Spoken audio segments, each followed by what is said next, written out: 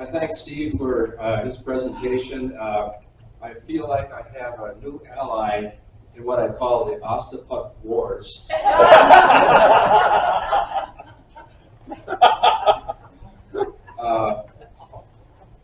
He believes a little differently than I think Steve and I do about the Armijo crossing the Cockscomb. But anyway, I'm going to get started here. I'll probably have to peek at this a little bit. I'll try to do without this.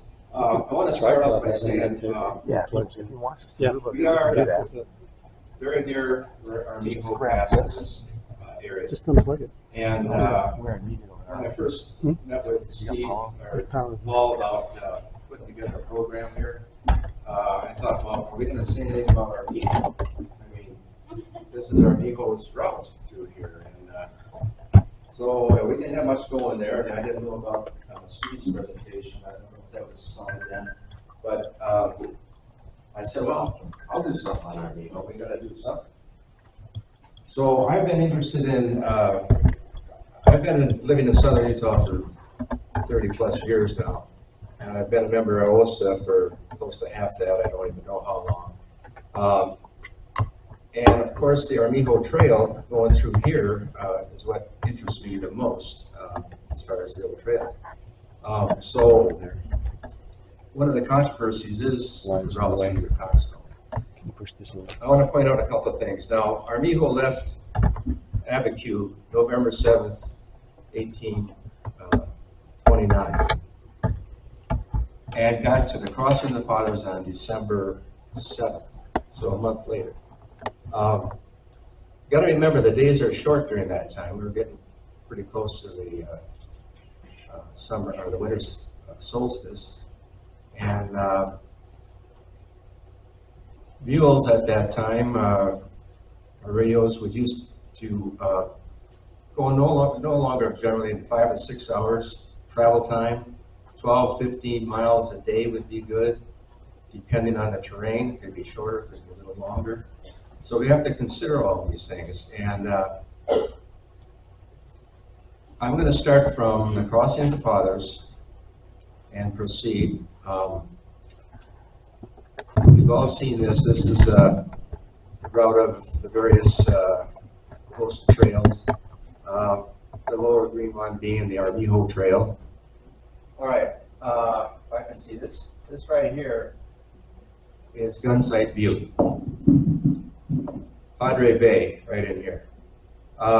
The Armijo, or the Escalante Dominguez inscription, I believe, is right over in this area. That'd be right, Paul? Mm-hmm. That's for the Passaport Aquí signature, I don't know, 1776, which was discovered by Jim Page and his group at one time when they were doing a graffiti removal in that little slot canyon there. So you've seen a picture of the actual crossing of the Colorado River. Not too far from that area. So they were there on December 7th, December 8th, and 9th. This is why they didn't cross more of a westerly or even a southwesterly direction. I was able to take these aerial photographs by going up in a Kane County search and rescue airplane about a month ago, and just happened, I asked, the pilot says, where do you want to go? I said, I want to go over Cockscomb and Lake Powell. And so this is coming back from that Lake Powell area. Obviously you can see the lake up here. This general area here is where they would have actually traversed. This area is impossible. This is generally the landscape that they would have gone through, probably more on that right side. Oh, what am I doing here? Yeah. In this area, rather impossible to go this way. So, from the Crossing of the Fathers to Wahweap Creek would have been about 13, 14 miles. That's pretty good for them in a day. This area here is where they would have come in. This is called Castle Rock here. I don't see them coming over this way. Lone Rock is over this way. That's often referred to as the site where they came into. But I think there was more coming into this area, which is generally over by Greenhaven in that area there. Which those that are going on that trip west tomorrow will see some of this area. So they're coming around here. They're coming into the Wawee Creek, Blanco Creek, the White Creek. They had water there.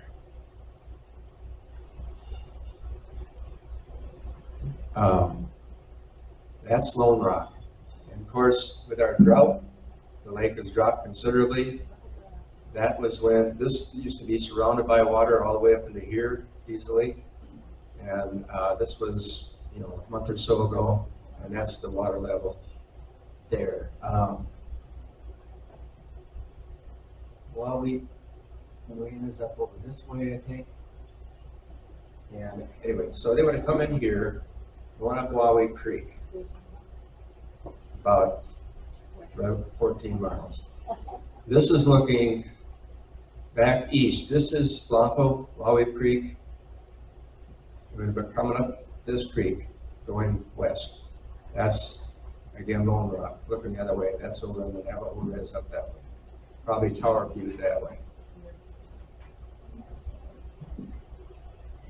This is looking east up Wawee Creek, and you can see why they call it White Creek or Blanco Creek. That's all this white Navajo sandstone, maybe Page sandstone in there. Caprock layer up on the higher level. So generally this creek has water in it. Sometimes it's a little dry, sometimes it's flowing pretty good. Normally some water. Now, from their intersection with Wawee Creek, about 12, 13 miles to the west, after they get a little past Big Water, it says Sage, Colorado. The problem here is the word artenosols is mentioned not only when they got out of Canyon Shea area going north. They say the rock of the artenosols. Here they say artenosol Sage Canyon. Well, Sage Ridge.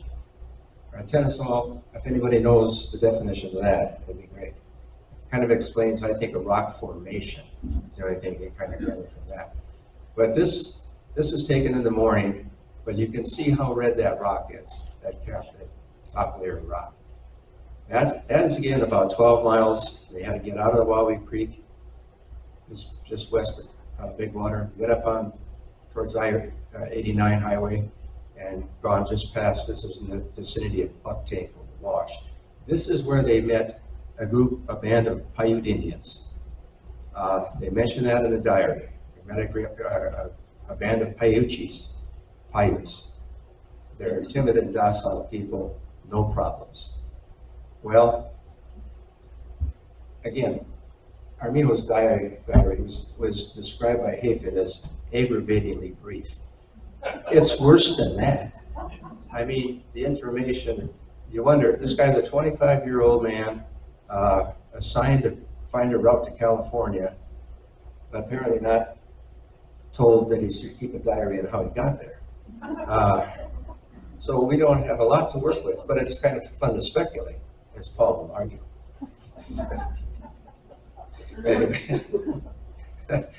So anyway, I believe this is what is called Red Ridge.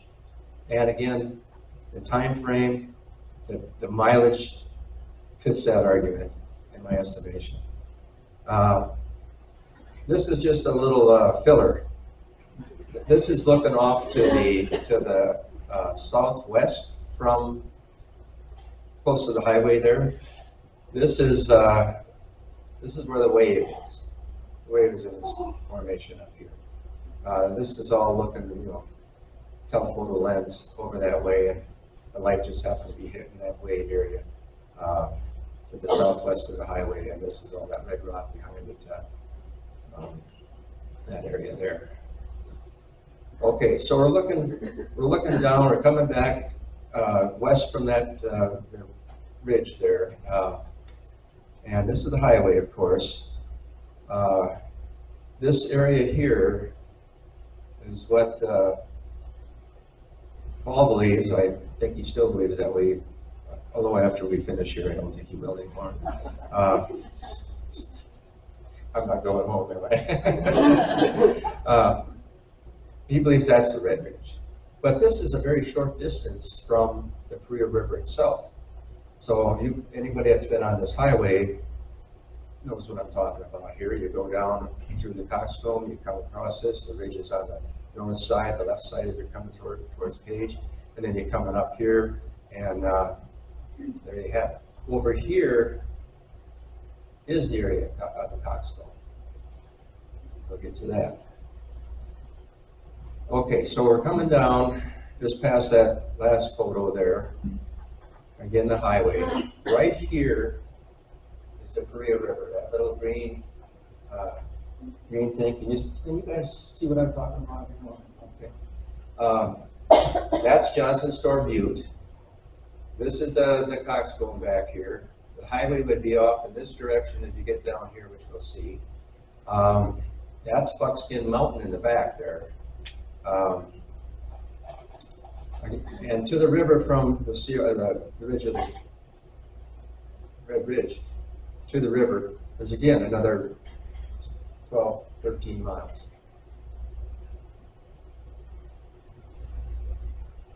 Okay, I stop here because this is an introduction. There's no question that Armijo came from the crossing of the Fathers to the Paria River at that location, basically where the highway crosses, the river there.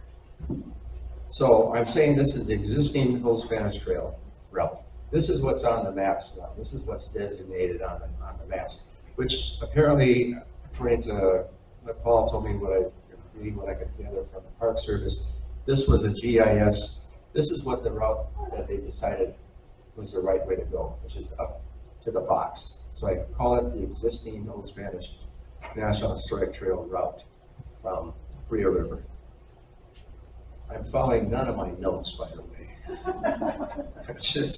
I don't even know what's on here. Dates are on here. But anyway, so I'm calling this that. So we're going to go from here. Another aerial view. This is the Cockscomb. This is to the west. This is the Paria River. The crossing of the river with the highway would be down in this area here, okay? And this is going up north towards the box area. This is another view of that river. You can see how tortuous it is, how twisty and windy. Now from where they likely crossed or it's camped at the river, the Paria River, this is going to be at least 10 miles up to the Paria box from there, 10 miles. And remember, they only had that one day to go from the Paria River to the top of the tree-covered ridge, as Steve mentioned. So if they're going to go this way, they're going to,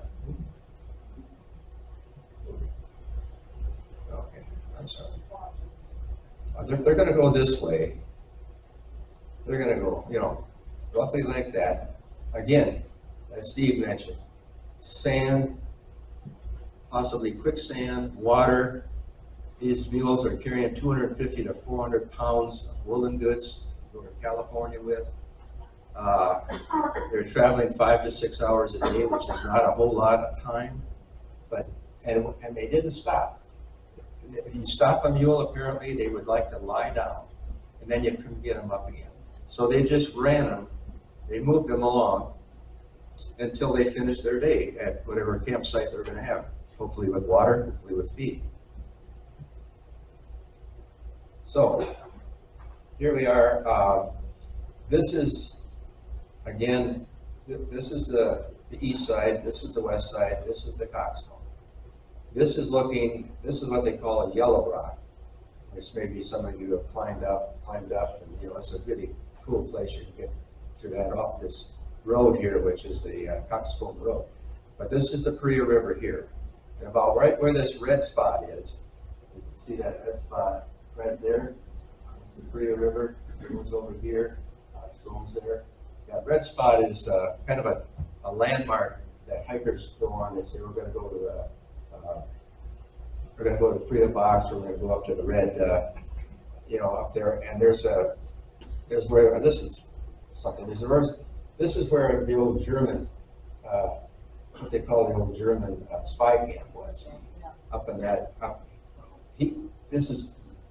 don't know. He had to drag all this stuff. He had shelter up there with steel. Shack. He lived in a little cave cut out of the rock. He had a radio thing up there, a radio transmitter, all kinds of supplies. He was run across by some cowboys down from Cannondale and up that way one time. They discovered his cache there, and they figured he was this German spy because it was back in the 40s, during World War II. Yeah, they figured he was up spying for the Germans and all things out here. And his stuff is, a lot of his remnants are still up there, so it's. The planes would fly over. It was the first route to get to the East Coast. Yeah. Yeah, but yeah, so I don't know. I don't think anybody ever caught up with him, as far as I know. But the sheriff came up and he had guns and he had supplies and he had food. And how he got all that stuff up there. But anyway, the box would be right through here, going from the east side to the west side.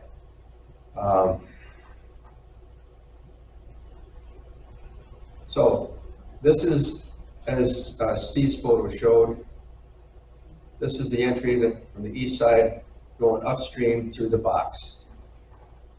Other than the quicksand, as he mentioned, there's no doubt that there would have been a problem through there with water, and because it's filled with sand for forever. That's all there is up there. It would have been a problem for horses. This is another view through it here. This is more towards the their narrow part of it, and you can see the higher ground beyond that there. This is on the other side of the box here. This is this is more on the west side. In this area here is where the old Frey movie set was located. That Frey movie set was back, I think it was originally, well, I'll tell you, it was in a movie, McKenna's Gold, because in that canyon there's an artificial Anasazi ruin built. It's about 6-7 feet high, and it looks like Mesa Verde ruin, and you can still find it on that north side of that canyon, and that was for the movie McKenna's Gold. Now, the only Outlaw Josie Wales was filmed there as well when they had an old movie set there, and that was filmed there. And I think Sergeants 3 with the Rat Pack, they had a series there, and years ago that movie set was moved to higher ground because this was prone to flooding. Down here is more the location of the old Frey town site, which was settled long ago, I think in the 1820s or whatever, maybe somebody knows exactly. And that flooded out all the time. So that didn't last long there. And the citizens of Kanab were worried about that Frey movie set, the location being near the river. And they moved it up on concrete and steel girders up higher, basically where the restrooms are now. And then during our Western Legends about 10 years ago, 12 years ago, somebody came out and burned the whole thing down. And so that's the way things are. But so this is another view further away, but what I wanted to show you here is, so even if they came up this way, they had to go through this. They either had to come through a canyon that Paul and I and George Hardeen and Kendall Nieces from the Park Service rode up 3-4 years ago, or they had to go up where the road is now coming into this area. In any case, it's not necessarily easy to get out of there. And if you want to go back to basically where our kiosk is on Highway 89, it's 6 more miles. So we're talking 10 miles up, 1.5 miles, 2 miles through this here, 6 miles. We're talking 18 miles possibly to get where they ended up if they would have went through this next option. So anyway, I wanted to show you what all that route was. Again, there's another view of it. You can see how rugged that country is, but how really beautiful that whole area is. Calico, all that's just a gorgeous country. Green? Well, you know, it's by the river, and they've had rain. We had more rain back then. I mean, that month. The box to get there. If it was that muddy and quicksandy, how did they get through the box? How did they get through the box? Well, that's the question. As Steve mentioned, the quicksand, and definitely that's a strong possibility. You know, they may have gotten through there, but is it a practical way to go when they have another option? The other option is what I'm going to talk about next, even though I'm not following my notes. I probably got good information in these notes. Okay, so there is the existing route as it's laid out on our current maps. Okay, here we're back at the highway, just past the river, to the left there. The highway goes up this way, then it cuts up through this way. You can barely see it there, and it cuts up. When you look at that area, you can sort of see that this is like a monocline, but you can see a little like break in that, little sideways break in that ridge, and obviously they noticed that too. But the argument I have with that is when they stopped at CJ Red Ridge, back where I said they met Van Paiutes, they relied on what they could garner from Native Americans all along the way. Navajo, Ute, Paiute. In this case, this is an area of the Paiutes. The Paiutes, they knew this area like nobody. They covered a huge amount of expanse from southern Utah to northern Arizona, the whole Arizona Strip area. They were hunter-gatherers primarily. They lived in little grass, almost like wickiups or little huts. Didn't take them long to make a shelter. And they knew the routes through this Cockscomb because they were on the other side. That was documented by over by Coyote Spring on the east side of that. That was documented by ranchers and people that knew, later on knew that area. So they would have maybe discussed that options with Armijo's group. Oh, I think we have a route through here. Or, oh, you can go 10 miles north and you can go through the box if you want to. Well, I'm not sure they wanted to. As Steve pointed out, I think their goal was to get from A to B as quickly as possible and as less. Well, this is the one I will show you. Okay, so we're gonna be over here next. Highway's running up here. The next shots after that road there will be on this side. Now this is the route up through here. You see this little notch here. I walked this route. Paul and I and Travis Legler, who's a BLM law enforcement officer. This was about 3-4 years ago, Paul, I think. Paul and I had horses. Travis Legler had his mule. And this is what I'm a site steward for archaeological site stewards. This is the site steward for the Armijo route through the cat stairs area. This is actually a orange-headed warbler. You don't see his orange head. I looked this guy up, and he said we hardly ever see his little few tufts of orange on it. But the giveaway is the black band here, a black band in his eyes. So that identified him as a orange-headed warbler. And so he was just sitting on a fence just before this area here. Now, here is where, actually we took our horses up a little bit over this way, but it's the same deal. You can get up through here. This is about looks steeper than that, but this is about a 40 degree angle here. And it's about 175, no more than 200 feet from the bottom down here to the top of that ridge. Is that a fence? There's a fence along that right side.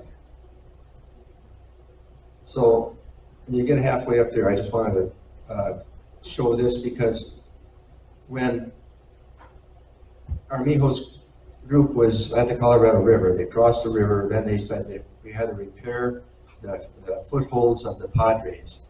And that one photo was a great photo that we saw earlier about those actual footholds before the lake buried all that. But here, these ridges along here are natural.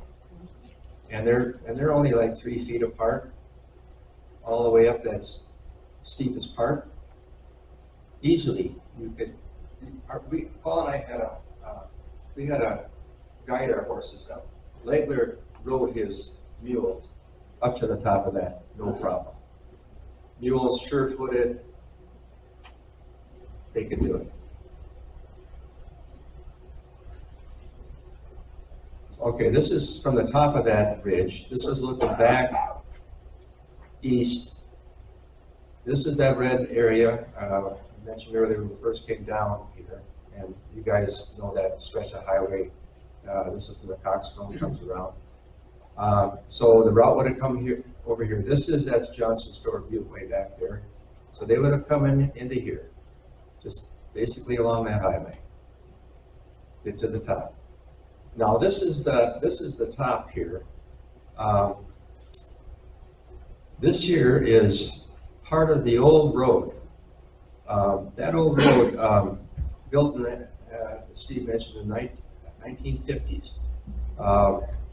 There was a road. I want to mention one other thing about the Native Americans. You'll see a spot up here, the Catstairs Canyon, which is on the east side of the ridge. That Catstairs Canyon has a wonderful rock art site in it that's 1,000+ years old. Covers a lot of, I think, multiple generations in there. These are ancestral Puebloans for the most part. Canta band, or most likely Canta band, maybe the Virgin group of those. But they were there. They knew that area just as well as anybody after them. That's the first indication of humans knowing that area. The Paiutes knew it. The Navajos knew it because they did the raiding that Steve mentioned in the 1860s. They came over and they raided Pipe Spring. They killed McIntyre and the other fellow I got down here. Anyway, a couple of guys there. Then they went to Long Valley, which is up in Glendale, Orderville, and they killed the Berries. 3 people there. They raided Kanab. They shut down Kanab for a while. They had abandoned Kanab in the 1860s. They didn't reopen until 1870. So they were going through here. And there's mention of Woolley, Steve mentioned, Edwin Woolley, when they were going after these Navajos raiding, that they heard of a site through here. It wasn't the box. It was through this Catster area. So this is where, in 1948, Calvin Johnson was a rancher, an old-time rancher in Kanab. He had property up in that area. What was that? Kitchen Canyon Road up there. He knew the area quite well. He took William Wellman. William Wellman was the director of the movie Westward to Women. Wellman came up here on a Jeep road with Wellman driving. Got him to the top from the west, got him to the top of Cockscomb.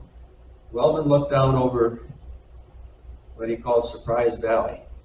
There wasn't any roads on the other side. There wasn't any roads on that east side. You look down over that, out to Johnson Store Butte, nothing out there. He said, this is where I want to film my movie. He was just blown away. He had an open area, and he filmed West with the Women, which was released in 1951. It's actually really a good movie. It shows a lot of that area, and stars Rod Taylor and was it? Well, Thule. Obviously women. You know. I won't go into the premise of that whole thing, but actually it's pretty good. The guys like that idea. About miners and ranchers, and they didn't have any women, so this guy decided to bring women from Chicago, but he needed somebody to lead him on this fabulous trip, wagon train trip, and they had a lot of trouble filming in the Cockscomb area. I almost killed somebody there. Okay. Oh, this little fella here.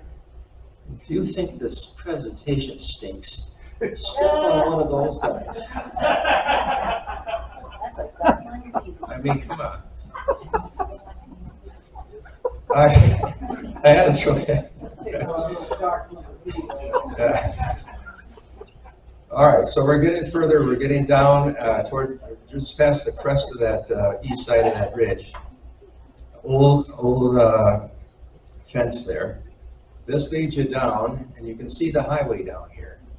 And right here is this little outcrop. This is coming from this is Buckskin Mountain back here, and you're coming down this way. And people have been that way. There's a little drive through there, a little like a driveway around this rock here. We'll look at that. But anyway, it would funnel down through here. And it would funnel down this area here, down this way. This is the highway. This is that little turnoff around this knob. This is further down. This is down here. So this is actually I think part of the old road field right here. So they were coming down this way with the road, and they wandered around. Matt Zweifel, BLM archaeologist, retired now. He did a whole survey on that whole old route. He believes it was definitely a doable route for the Armijo. So here we're getting down towards the road, and it just kind of funnels you right down in here, right into this area here. So you cross the highway. So this is another aerial view here. Show you this. So you're coming down into this area, and this is that knob I was telling you about. What's that? Here's the knob. And so you come in here, and this is where they would have crossed the highway area. And then they would have proceeded back along the road here. This is the sand wash. This is really all part of Coyote, our Catstairs Canyon here. This is not really part of the canyon so much, because the canyon comes around in here. This is where the rock art, the ancestral Pueblo rock art is, right in there. There's a little road turns off here. You can park down here, walk along the gulch there, and see some good stuff. Are we gonna stop there? Well, I'd like to show you that. So this is getting down. You're down across the road. We're into the wash. This is the sand wash. After they got to this point, which is probably it's probably less than half the way through. I figure the way through there is no more than a mile and a half. That first part is no more than a half a mile, probably less than that. And then you get down into here, and this is the rest of the way to the House Rock Valley. And this is about the middle of it here. You can see how there's no obstacle in here at all. The old road was coming up over this way. It would come into there, and it would come into where I showed you that road, you know, the turnoff is. This is at the end of it, so when they got there, they would have just turned the corner and then gone up, basically where Highway 89 goes now. And I'm saying up by our kiosk, where, if you know where that kiosk is, and there's that, the old Priatown site and so on, up to the top of that ridge. I didn't go up photographing that.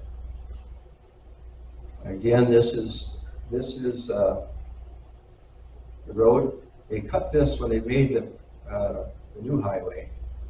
They cut through that Cockscomb area right here. And so a highway comes up here. This is House Rock Valley Road here.